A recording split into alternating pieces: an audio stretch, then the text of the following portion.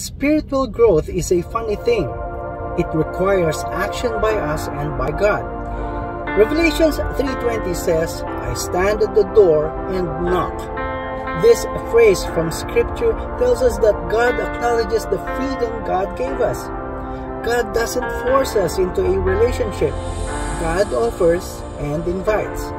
God may even reach out to us through other people or events, but God does not force us to respond. As a result, our spiritual growth requires us to open the door and invite God into our lives and our decisions. Once we do, we see the amazing resource and blessing we have in God's presence. God nudges us toward a certain decision. It turns out better than we could have imagined, and we think to ourselves, "Wow, I need to bring all of my decisions to God." In that simple interaction, we learn to turn to God, and we find hope in the fact that we are not alone in facing our problems and decisions, and we rejoice that God never abandons us. Have a wonderful day.